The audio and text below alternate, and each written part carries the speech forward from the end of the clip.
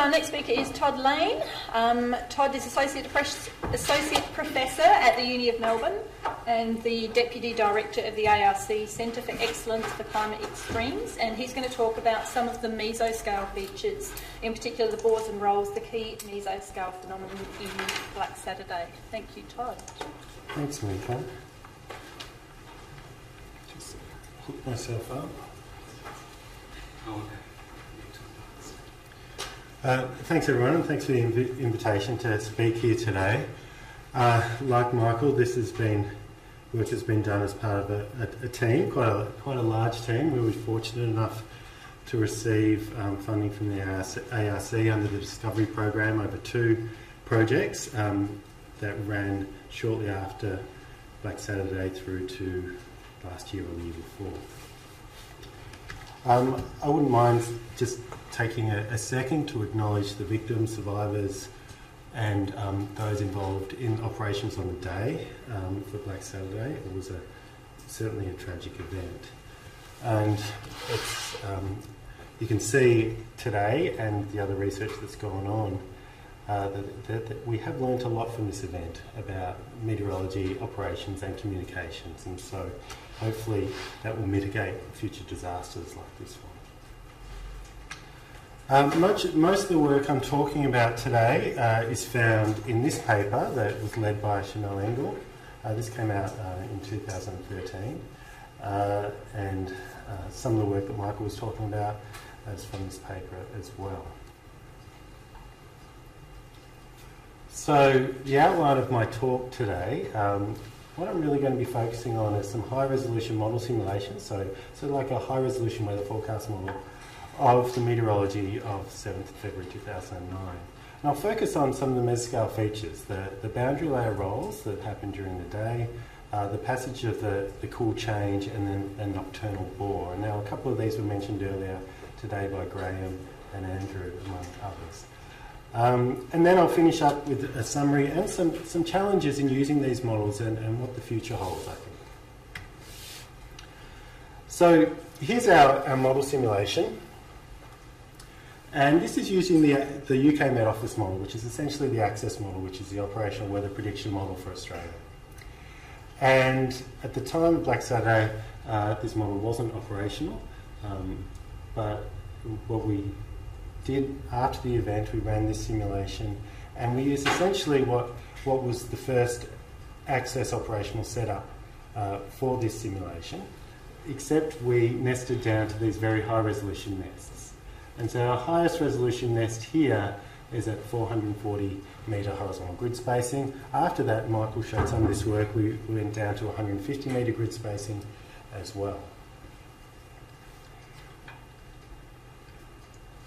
So we've got observations and model profiles from Moorabbin Airport, which I'll show in a few minutes. But what I wanted to show was this map, and we've seen this map before, and most people in the room are familiar with it. There are a large number of fires over this part of central Victoria, and that's really the focus of our model domain, that large region of Victoria, extending to the north to this Beechworth fire. And I'll talk about the Beechworth fire a little bit later as well. So here's the trace, automatic weather station trace from Moorabbin Airport. The observations are in light grey here, and the model simulations are in black. Let's focus on the observations first. And you can see our temperature, our very high temperatures on the day, and very strong gusty winds. And so this noisiness is the gustiness of the winds. You can see from the model that we reproduce, the black line reproduces the maximum temperature on the day very well. We have this error in the timing of the cool change, which Graham talked about too. In the wind speed, we see that lull in the wind speed and then the pickup with the second cool change, or the synoptic front coming through later in the evening as well, that Graham mentioned. Now what you see here in the gustiness of the winds, in this model, this 400 metre grid spacing model, which is a very high resolution forecast, it isn't actually reproducing the gustiness of the winds on the day particularly well. And what we found was once we went down to 100 metre grid spacing, we got a much better representation of that gustiness, which I think is quite important. So there'll be three periods that I'll focus on. The daytime mixing, so this gustiness during the day, what are the processes leading to that gustiness of the wind? The cool change, or the coastal front that came in the late afternoon, early evening, and then this second change later in the evening as well, which is linked to the development of an undulate bore inland. So let's look first at the daytime mixing. And so this is from the model simulation, and what I'm showing on the left here is the wind speed, and this is not at the surface, this is at 500 metres, so just above the surface. Some locations in here to help you orient yourself: Melbourne, the circle; Moorabbin, the X; Marysville, marked here. And on the left we've got the wind speed and the direction, and what you can see is there's a lot of structure in this wind. And this is just a single time snapshot at 1 o'clock in the afternoon, but what you can see is there's a lot of spatial variability to the wind. The winds are very strong as well. If we look at the vertical velocity, so the upward motion, so the wind isn't just going horizontal, it's going upwards, and you can see these bands of upward motion, and these bands are linked to the spatial variability in the wind. Now these are things that we've known about in the atmosphere in the boundary layer for quite a long time. These are called horizontal convective rolls, and so the air is flowing and essentially spiralling as it goes downstream, upwards and downwards, and producing these streaks of strong surface wind as well as parallel streaks of slightly weaker surface wind. Now these rolls had a spacing in our simulation of about 10 to 15 kilometres, and then when we went and looked at this satellite image, which many of you have seen before, in this satellite image you can see the smoke plumes from the active fires, and this was at almost 3 o'clock in the afternoon, this image. What you can see, these clouds are actually organised into what are called cloud streaks, and so this organisation is caused by those rolls in the boundary layer. So the spiralling wind in the boundary layer is causing this organisation of clouds. So this actually gave us some evidence that what the model was doing was close to reality, or was realistic. What we also did was we calculated the spatial pattern of the FFDI, and I know this goes beyond the design capabilities of what we should be using FFDI for, but this was actually quite a useful exercise. We calculated the FFDI from the instantaneous images from the numerical weather prediction model, and what you could see is that there's an imprint of those convective rolls on that measure of fire danger. And most of that imprint, that modulation, comes from the wind. It's not coming from the temperature, it's not coming from the relative humidity, it's coming from the wind speed. And so it's really those spirals in the wind that are creating these localised regions of enhanced fire danger closer to regions of slightly reduced fire danger. And there's also a lot of structure in the terrain as well, because we do have complicated flow in the terrain.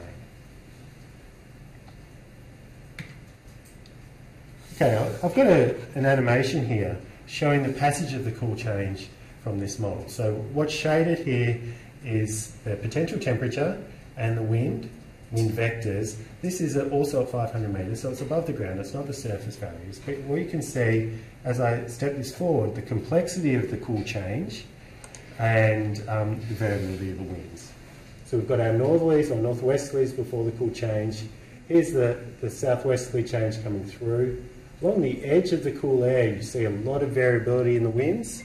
They're shifting around in all sorts of directions, changes in speed too. The cool air is funneled around the terrain as well, so you start to see this complicated structure to the cool change. The cool change is not a straight line that comes through. You see this cool air being funneled around up Gippsland through there.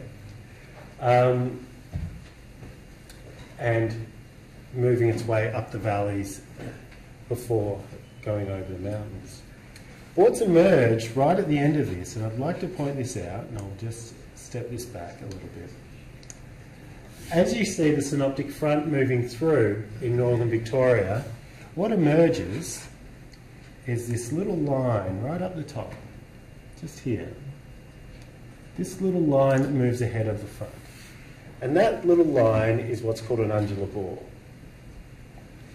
And it's actually separated from the synoptic front, moved just ahead of the cold front, and that's a small-scale mesoscale feature. I'll go forward. So I'll get back to the undular bore in a minute. So here's the passage of the cool change. Looking at a cross-section, here's the cool change there. Through Melbourne, we're just doing a cross-section across the cool air, and at 2 different times. And here's the red is the hot air, and the blue is the cool air that's moving in along the ground. There's this little shallow tongue of cool air that moves, and that's how the cool change is moving through. And this is called a density current or a gravity current. So it's essentially what happens if you have your fridge door and you open your fridge door and the cool air flows out of your fridge and flows along the floor of your kitchen.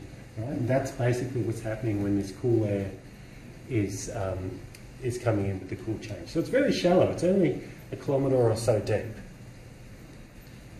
The air flows up and over this cool change, and you get a lot of structure in the cool air, and a lot of mixing of momentum and dry air actually coming down behind the cool change. And so if you look closely at the passage of the cool change, there's actually a band of gusty wind just behind it, and that's related to the mixing behind the head of the cool air.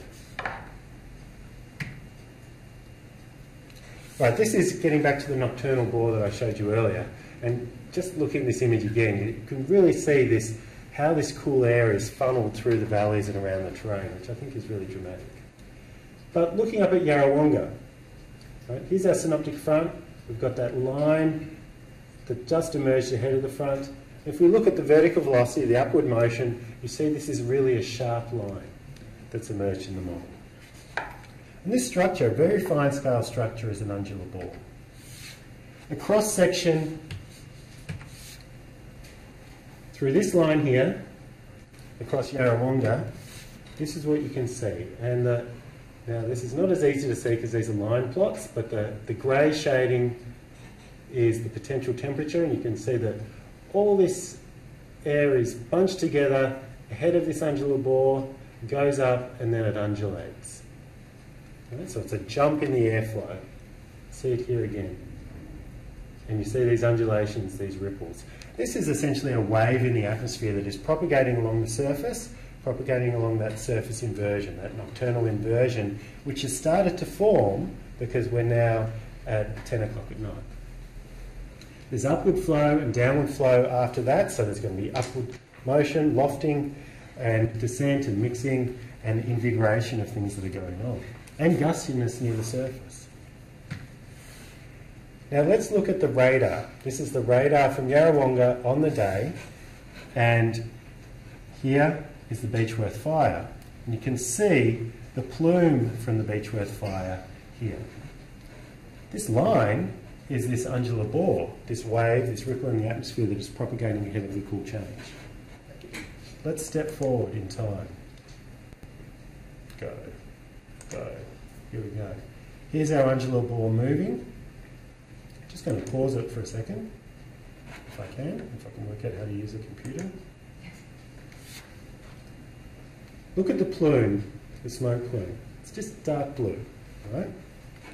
And it's dark blue, continues to be dark blue. And this bore moves through, moves across the Beechworth fire, and as soon as it does, that plume changes colour.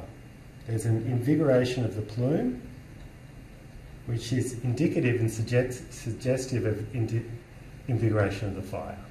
And you can see that the plume really has been invigorated as that undular bore moved through.